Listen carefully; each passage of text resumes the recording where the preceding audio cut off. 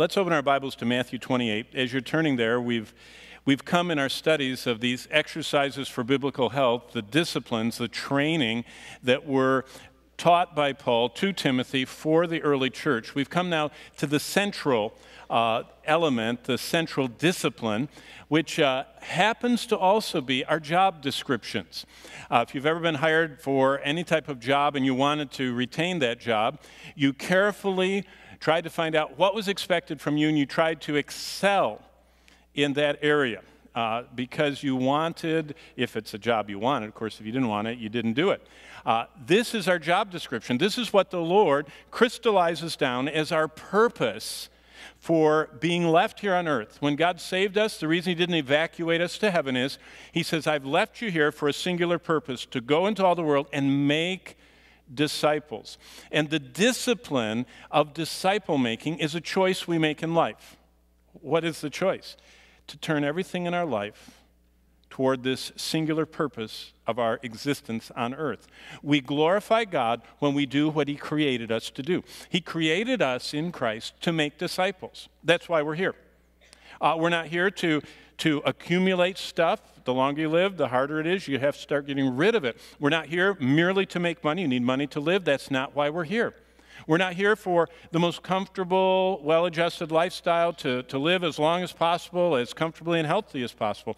We're here to make disciples. And once you see that, no matter where we are, that is the blessed privilege we have in life. It brings us to a question. Are we doing what Christ left us to do? This morning, is everything in your life and in my life somehow tied to my job description as a Christian? Matthew 28 has that job description. And let's go through that this morning because we've come to our very own personal job description left by Christ as the reason he saved us, starting in verse 18 of chapter 28. He left us here to serve him through life, making disciples. And the question is, are we doing?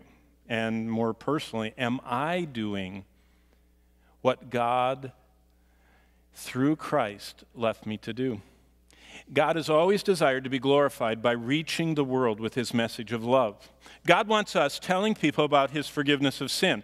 God wants us to offer his reconciliation leading to eternal life.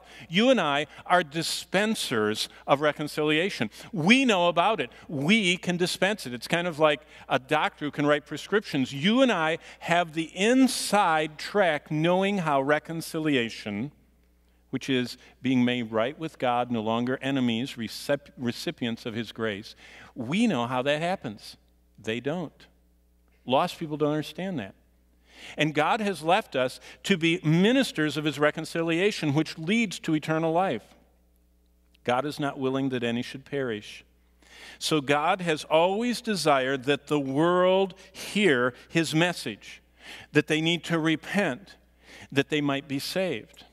Now, why? Well, the reason is because God is a Savior. Did you know there's a lot of people are always searching for some mystical theme that will fit together the Bible. If you just plainly read it, as soon as mankind fell into sin, as soon as Adam and Eve departed from God's way, who came looking for them? God the Savior. Chapter 3, God says, "Where art thou?" in Genesis.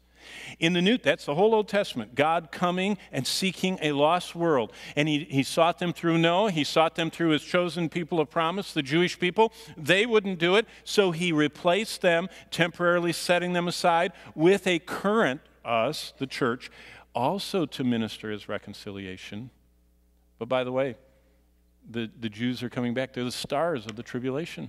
From chapter 7 through chapter 14 in Revelation, they are the evangelists of the world. But God is a Savior. God had Noah preach for 100 years. God established Israel as a light to the nations. But they mostly refused, so he set them aside temporarily. God has, for the past 2,000 years, worked through us, his church, to spread his message. God has future plans. In Revelation, we see those, but God has always been glorified through people who would witness and proclaim the message of salvation. God is a Savior. He wants us to do that. That's what glorifies him. At this moment, God is working his plan of redemption through us, his church. In the Old Testament, God clearly laid down his plans for Israel. By the time we get to Deuteronomy, God says, cling to me, the Lord, love me, your Lord, serve me, your Lord, and through your love, love outsiders. They were to share God with outsiders. That's why they built that tent and that temple. They were supposed to be a magnet. People were supposed to see God's rich blessing on them, wonder why they were so wonderfully blessed, and they would bring them to see and learn about and understand the God who is a Savior. But Israel wasn't interested in that.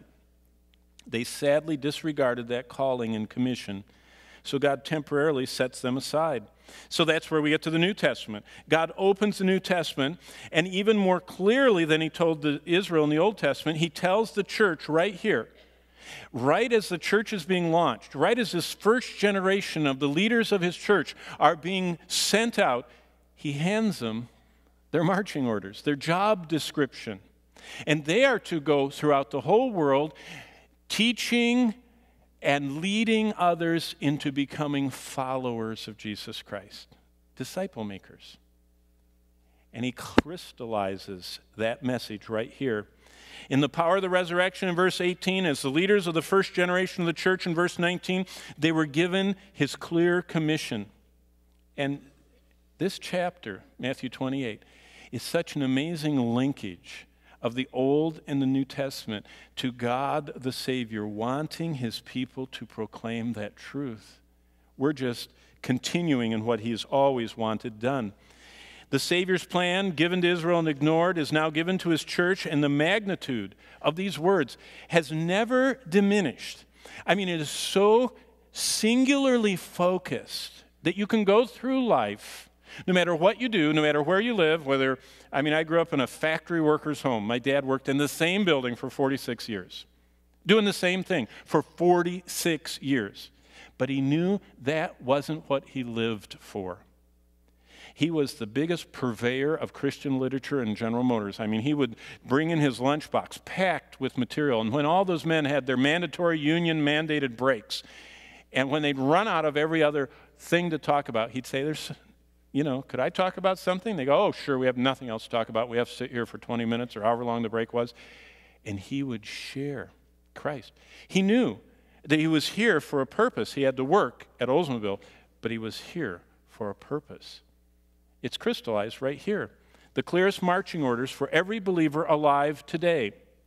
Matthew 28, 18 to 20, is the distillation of all Jesus was doing in his earthly ministry as recorded in the gospel. The Gospels are Jesus discipling 12 men. One drops out. 11 men meet him on the mountain, and he commissions them to do what he trained them to do. And he said, and that's what you're supposed to train every succeeding generation to do.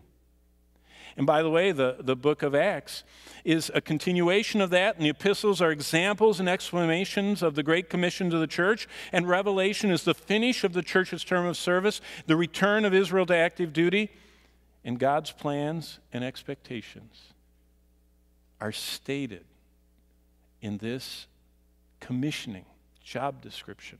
So, Matthew 28, 18 to 20. Let's stand together for the reading of God's word. I'm going to put it on the screen because I want you to see the main verb. I bolded it for you. This is the verb. All the other verb forms are participles that are pointing toward the central purpose of every believer. If you're saved this morning, this is your and my job description. And this is what Jesus says. And Jesus came and spoke to them, saying, all authority has been given to me in heaven and on earth.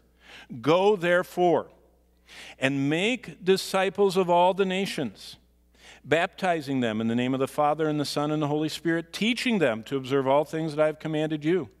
And lo, I am with you always, even to the end of the age. Amen. Let's bow for a word of prayer.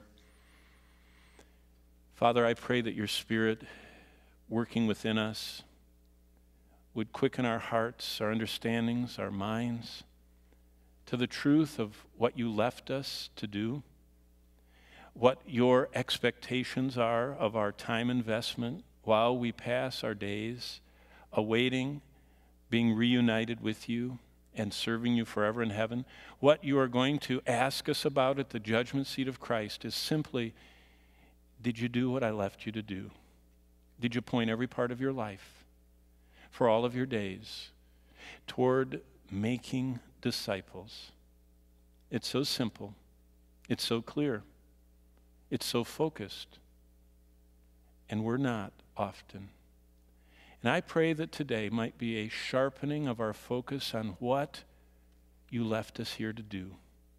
And considering and pondering how we can adjust and turn every facet of our life to focus on making disciples, followers, those who love and serve and follow you, O Christ. May we be those followers first and foremost before we try and talk to anybody else. And then may we focus our lives on as many people as possible, exposing them to the ministry of reconciliation until you come or call for us. In the name of Jesus we pray. Amen. You may be seated. As you're seated, this is a graphic. If your English teacher was outlining this passage of Scripture, she would have reminded you of these things, because the key that unlocks what God has left us here on earth after salvation for is right in verse 19. When Jesus said, make disciples, those words were carefully engineered by the Holy Spirit to explain the focus of every day of our life if we want to please God. If you want to please God, you have to be involved in making disciples. If you're not involved with making disciples, you're not pleasing God, because he said, this is what I want you to do. And when we choose to not do that, it doesn't please him. It's such a simple way of life. All the verbs in this passage are participles: the going, the teaching, and the baptizing. Long ago in English grammar, we all learned that participles were verb forms that are to modify the main verb. Just as the participle points itself toward the main verb and is attached completely to that main verb, each of our lives are to be attached to the main verb of our existence. We were designed by God to be disciple makers. And we are to discipline and train and focus and choose to do what we were designed to do. I mean, that just simplifies life. We have been placed by God in this world to be making disciples. So we could put it this way: what on earth do we live for? I mean, think about it. What are you living for? Are you living for collecting? Are you living for experiencing? Are you living for enjoying? Are you living for, amassing? What are you living for? God says those are all nice things and people do them, but that's not what you and I were designed and called and saved to live for. In fact, you can outline the whole New Testament. The purpose of the church is to make disciples. He says it here. In the Gospels, Jesus trained his 12 disciples in how to make disciples. Then here at the Great Commission, Jesus charged the disciples as he was leaving for them to connect every point of their life toward making disciples. Everything they did in life was to be focused on the goal of disciple making. The book of Acts is the record of how these men were used by God, empowered by the Holy Spirit, to stir up everyone they got near in the church of Christ to be going, to be talking, to be giving, to be living for making disciples. And when discipleship was needed in a new place, the people actually, you read the book of Acts, they said, we're going to invest. We want to be a part of not only making disciples here, but wherever God is at work. And it seems like the whole church all had the same script. I mean, you read the book of Acts, everybody is talking, everybody is going, everybody is doing, everybody is continuing from house to house, encouraging one another, saying, how are you doing as a disciple and making disciples? They weren't distracted.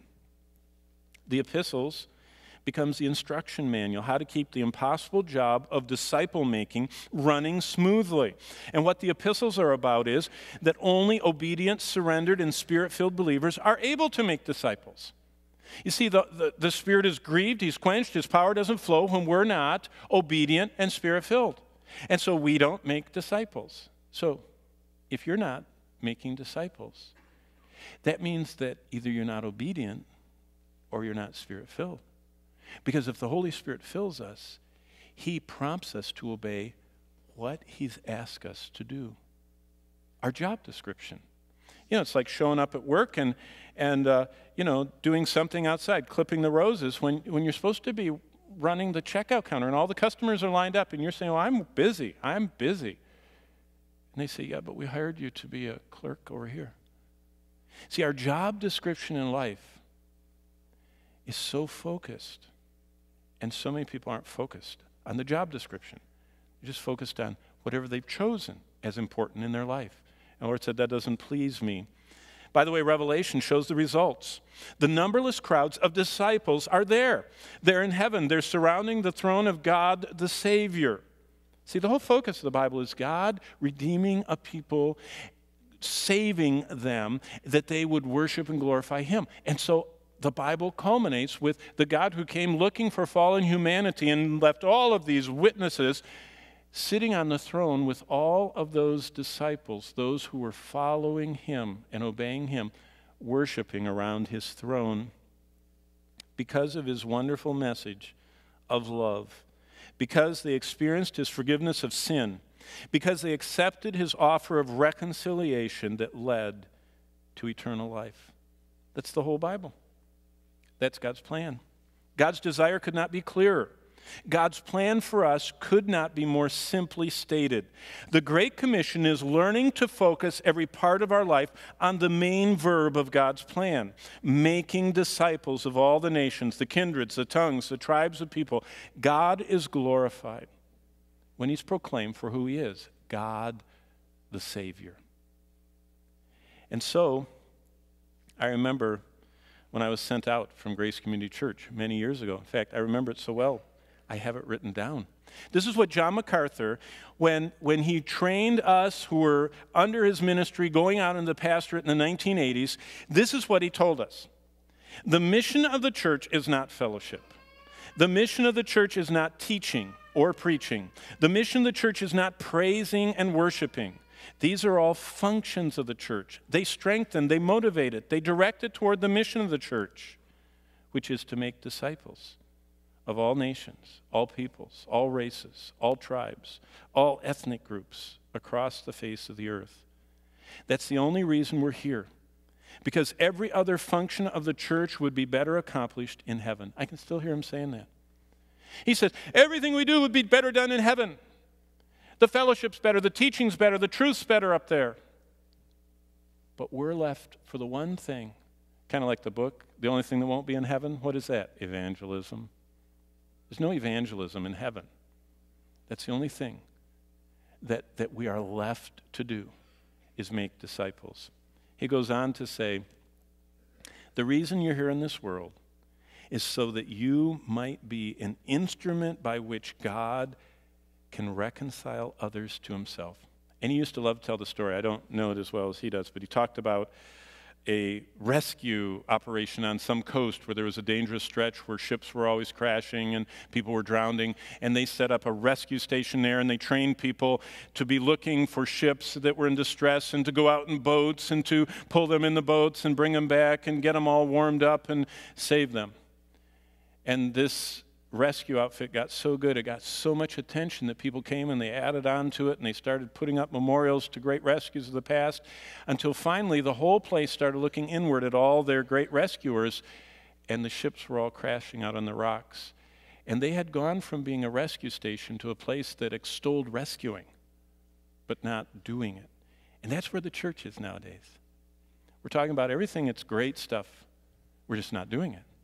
We talk about it. We don't do it. And I remember 30 years ago, him reminding us that salvation is knowing and following Christ.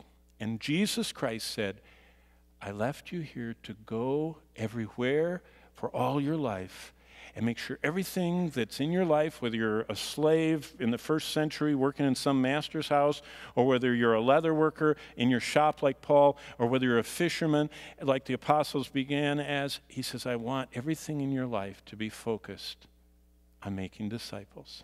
Now, for just a moment, turn to chapter 10 of the Gospel by John. So you're at the end of Matthew, go to the right, John 10. And first I want to clarify what we're talking about making disciples. We're not talking about making church members. We're not talking about getting people to sign up for something or pray a prayer or make a decision or get baptized. What we're talking about is what Jesus talked about. Look what it says. Salvation is knowing and following Jesus Christ. John 10:27. Just follow along in your Bible. Underline this in your heart. My sheep hear my voice. I know them. They follow me. Really knowing Jesus Christ leads to really following him. Salvation is knowing Jesus Christ personally, not about him, intimately experiencing him. That's why Jesus talks about communion as eating my flesh, drinking my blood. Eating and drinking are something we can only do for ourselves. You can watch someone all day. You can read about it. You can study it. You can watch videos on it, on YouTube and learn how to be better at cooking. But if you don't eat, it doesn't do any good. That's why Jesus said you have to personally experience. You have to know me. My sheep hear my voice. I know them. They follow me. Knowing and following Jesus is the call of every believer, and it's the only assurance of really being a member of his family. Did you know that? This is Jesus talking near the end of his ministry. The next chapter, 11, is the raising of Lazarus, and then we go into the last day of his life. The events are quickly coming to an end. This is at the end of his ministry, and he says, hey, knowing and following me is the evidence of being a disciple, of being a truly born-again person. Now turn back to Matthew 7. I'll show you how he began his ministry. Matthew 7:13. Jesus started off his ministry with a bang. At the start of his public teaching, at the end of his longest message, the message, by the way, starts in chapter 5 of Matthew. Look in chapter 7 and verse 13. It's his longest message. And look what Jesus says at the end of it about knowing and following him. In Matthew 7:13, remember, this is a public message directed at Christ's disciples. It starts out, he's talking to his disciples and everybody else is listening. Because Matthew is all about how to be a disciple maker, and to be a disciple maker, you have to know who a disciple is. See, that's very vital. I think we've even lost that in modern Christendom. It's like there are many kinds of disciples. No, there's only one type of disciple. The ones that know, hear, and follow Jesus Christ. Now look at verse 13. Jesus said this, enter by the narrow gate. Wide is the gate, broad is the way that leads to destruction. There are many who go in by that gate, because verse 14, narrow is the gate, and difficult is the way that leads to life, and few who find it.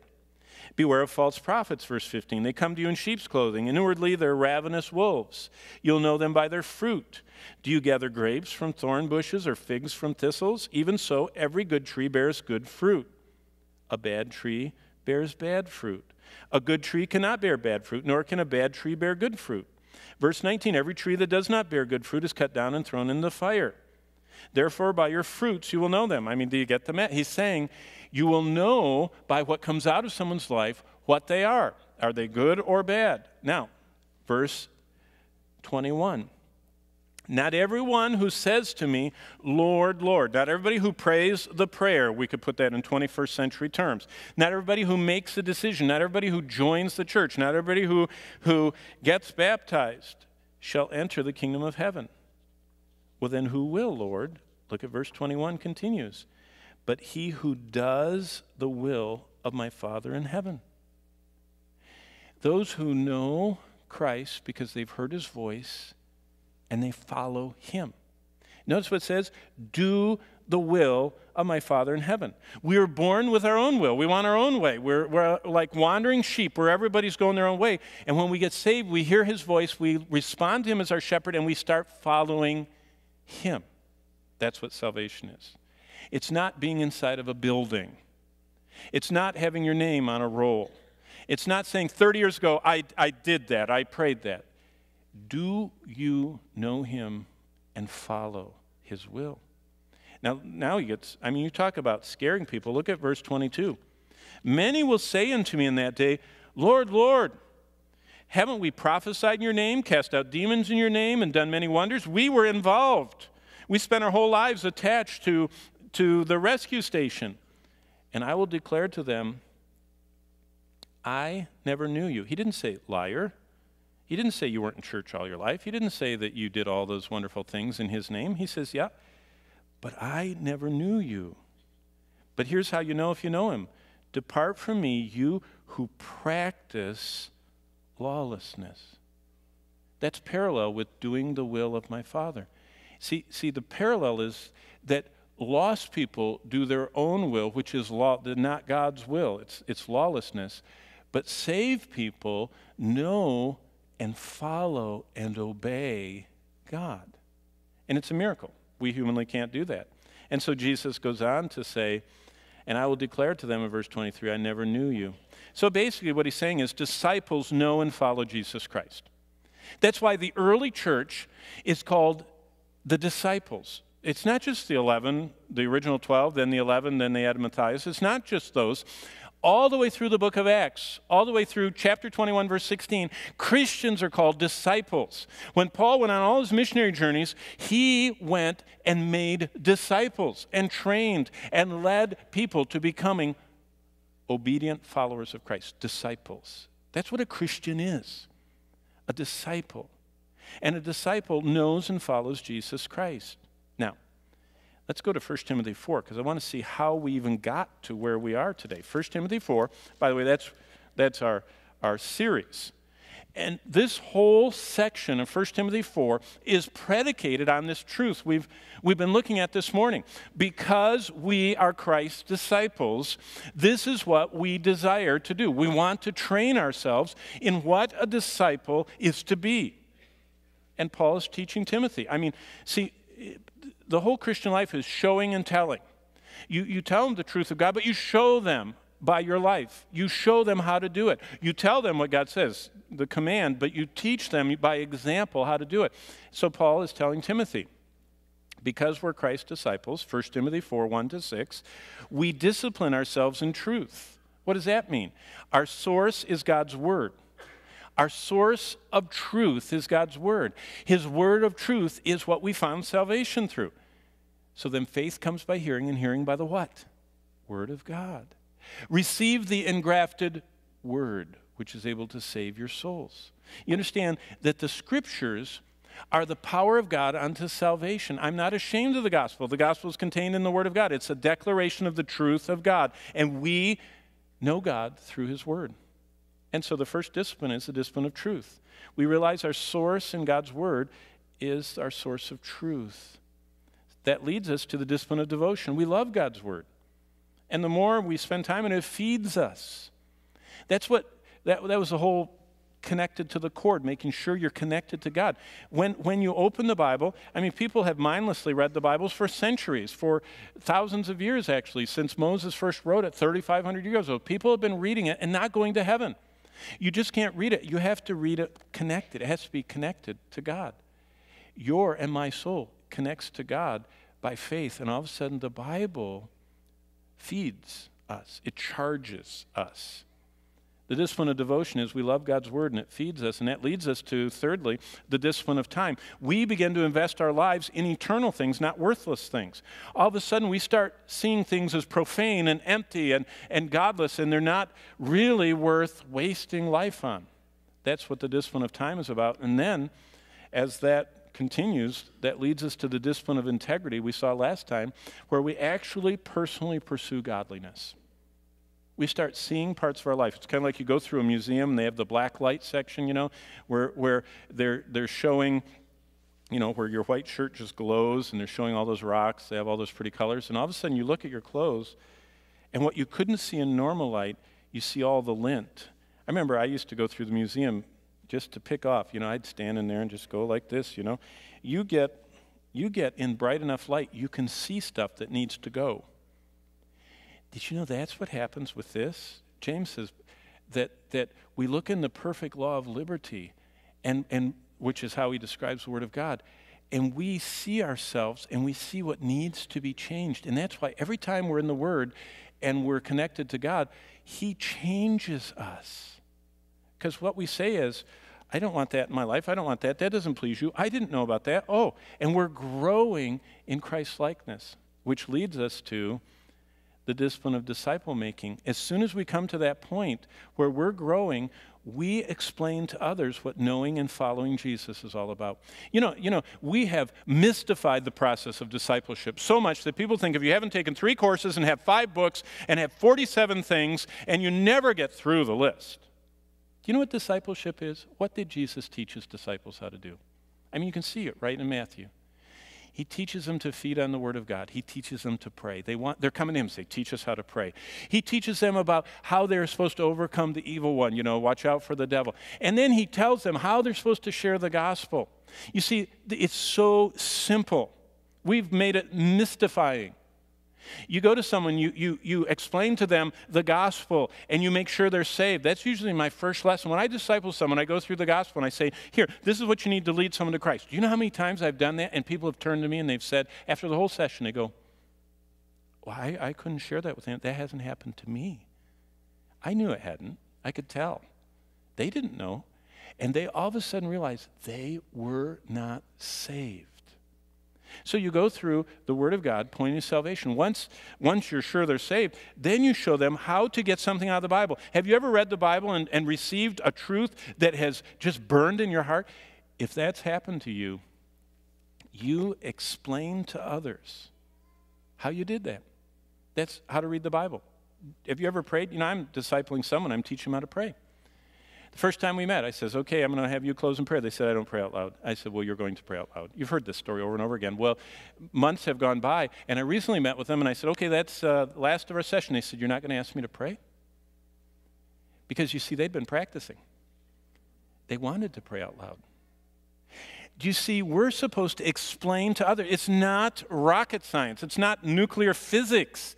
It's not understanding something that is incomprehensible. It's us saying, this is how you read the Bible, this is how I read the Bible, and I'm going to explain to you how to read the Bible. This is how you pray, this is how I pray. Let's learn how to pray. This is how you lead someone to Christ. This is how I lead someone to Christ. This is how you memorize Scripture. This is how I memorize Scripture. These are the verses I've learned. This is how, and you just explain, and you come to the end as soon as they know how to do it. Their last assignment is, now find someone and go do this with them. Did you know that's what if you are sitting in this pew and saved, this is what every one of us in this room are going to stand in front of God and hear him ask us whether we did on earth what he left us to do, making disciples. Can you this morning put your finger on parts of your life that are attached to making disciples of Jesus Christ? If not, you're not doing what he left us to do on earth. It's very sobering to think about. A disciple is someone who knows and follows Jesus Christ. So discipleship is teaching someone how to know and follow Jesus Christ. And it's teaching them that God, by his grace, wants to master every area of our life and make our lives pleasing in his sight. We sit with them and say, the Lord has convicted me here. He's changing me there. He's working in my heart in this area. And that's how we're supposed to train tomorrow's godly men and women. Did you know that the Bible says that Christianity is all about personal face-to-face training? Paul compared himself to a nursing mother.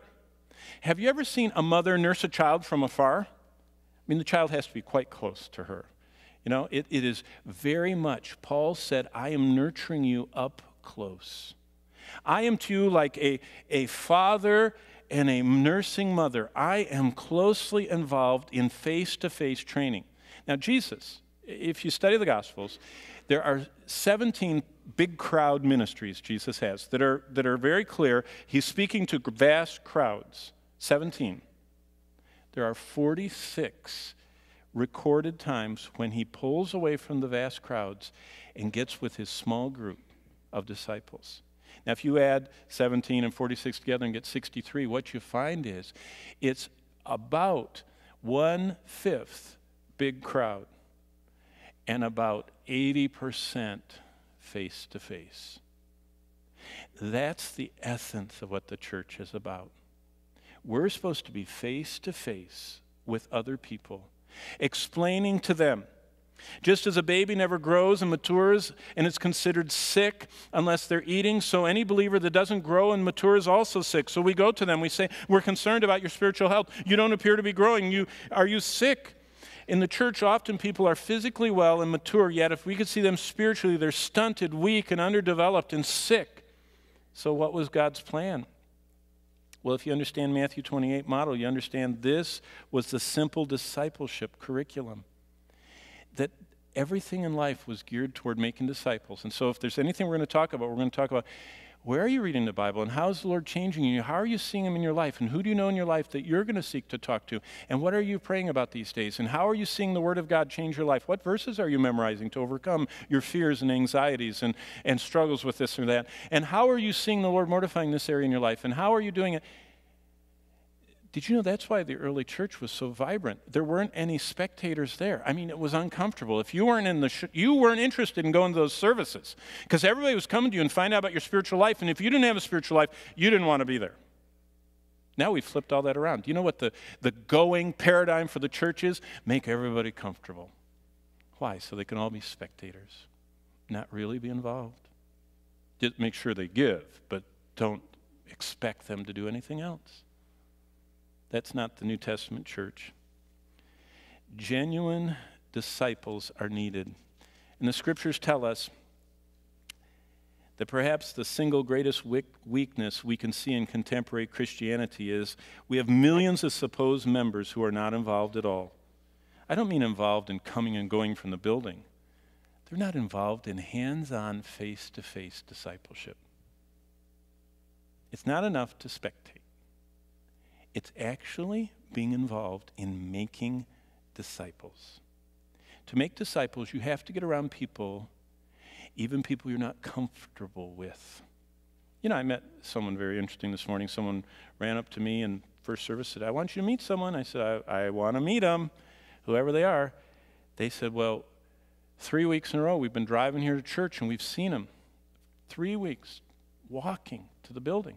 So we pulled over the third week and said, "What, are you coming to Calvary?" And they go, "Yeah." They said, "Oh, where did you walk from?"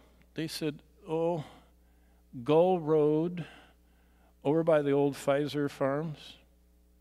They said, "How long does it take to get over here?" They said, 2 hours. Wow. You know what they did? Instead of rolling the window up and driving on, they said, "Jump in. We'll take you the last 40 feet. Do you need a ride next week? Do you mind if we don't come 2 hours for the service?" You know, it gets faster in our car. And they are investing their life in someone they saw who is completely different than them. I can tell you that. I met both of them. Someone that we would not all be totally comfortable with. But they are given to face making of disciples because they've read their job description. As soon as we recognize Christ's intentions to make His church a company that is out going to the world, we will understand that once the conventional arrangement of the church continues any longer, it will not suffice. There is no chance of accomplishing what Christ desired if 99% of the soldiers are untrained and uninvolved. See, you can measure your involvement by how many people you directly are nurturing in Christ. That's why it's so much to do with the family. I mean, it starts out, are you nurturing your wife? Are you husband and wife building each other up? Are you personally involved in your children's life? You get all practiced up, and as soon as they move on, you just fill them with other people. And you go through life that way. Basically, discipleship is showing and telling. We tell them what God says, we show them how to do it. Hebrews 5 says this, and it's amazing. It says, "We have much to say about this, but it's hard to explain because you are so slow to learn." The writer of Hebrews was pointed, wasn't he? In fact, though, by this time, you ought to be teaching others. You still need someone to teach you the elementary truths over again. You need milk, not solid food. Solid food is for the mature, who by constant use have trained themselves. There's that exercise yourself to godliness. See, this is This was the heartbeat of the New Testament. The whole New Testament is disciple-making focused. Disciples, followers of Christ, were making other followers of Christ. They were dispensing the word of reconciliation. Paul went on to say, this is why I live my life. Galatians 2:20. I was crucified with Christ. When I got saved, I didn't have anything else. It's no longer my life. I now have Christ living in me, and when Christ lives in me, I live for him who loved me and gave himself for me. See, that's what salvation's all about, the exchange life. I exchange my plans and purposes and everything else for his. That's what being crucified with him is all about. So the question is, what on earth do we live for? If in the Gospels Jesus spent all of his time training 12 and making them disciples, if the book of Acts is in the empowerment of the Holy Spirit to stir everybody up to be going and talking and giving and living for making disciples, if the epistles are all tune-ups in an instruction manual on how to keep this impossible job running smoothly, and if all of us are headed to the results, to a numberless crowd of disciples in heaven surrounding the throne, if that's what it's all about, if you're really in the family, then we need to start focusing our life like the participles focused on the main verb of life, which is making disciples. So that brings us to this question. Are you measuring your life by Christ's standard? You ask most people how they're doing, and they think, I don't feel sick. I still have a job, have money, cars running. What are we measuring life by? All temporary, physical, earthly things. If we measure life by Christ's standard, today we say, I want to personally follow Jesus, because that's what a disciple is. My sheep hear my voice, I know them, they follow me. So if you're saved, that is the evidence. And then, since we know what he wants us to do, we ask ourselves, is my day revolving around his desire to make disciples? Did I start my day kind of like the family that saw the guy walking? They had to have thought and prayed about this. And they come driving up beside him, put the window down, and say, are you headed to Calvary? I mean, that was kind of a fearful thing. What if the guy was said, are you kidding, and kicked their car? But there's a little danger there. But they started their day. They intentionally went driving to look his pathway they'd seen. You see, are you starting the day seeking him? As you go through the day, are you saying, I want ways to serve you? At the end of the day, do you thank him for the opportunities he gave you? Did you know you'll never take someone with you to heaven by leading them to Christ if you're not asking the Lord to give you that opportunity, if you're not arming yourself with the tools you need, a gospel presentation, a gospel tract, if you're not intentionally going and face-to-face talking to people, if the only thing we can take with us to heaven are people we lead to Christ, and we're supposed to do that, why aren't we pointing our life that direction? We never get where we're not pointed in our desires and actions. Believers are disciples who grow every day as a Christ follower, imitating Christ, who did everything, was focused on making disciples. Those 12. And we become like him in this Christless world. Well, it's time to go. It's 11:43. So let's all stand. And as you stand, I have two questions. Number one, are you a disciple of Jesus Christ? Not did you pray something 30 years ago. Is Christ alive and powerfully evident to you today in your life? If not, maybe you need a tune-up on that whole relationship. Maybe you need someone to explain to you again what it means. And at the end of the service, we always have elders and our godly Titus II women in the faith that are up here with their Bibles. And they would love to pull off the side, get in a pew with you, or take you somewhere and go through the gospel. That's number one. Are you a disciple of Christ? Born again, follower of Jesus Christ? If not, today you can cry out to him. There's no incantation. There's no certain words you have to say. It's me crying out to the God who is the living and true God, who is the Savior, who actually came and died for my sins. And I cry out to him.